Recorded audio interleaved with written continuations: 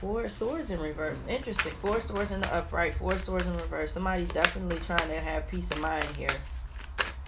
Trying to get to a meditative state. That could be you.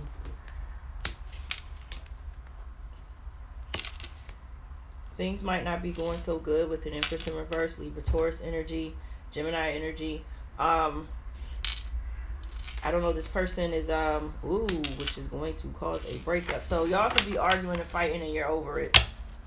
Yep, Ten of Swords. Somebody's arguing and fighting with this person and you're over it. So you're letting it go. You're breaking it off.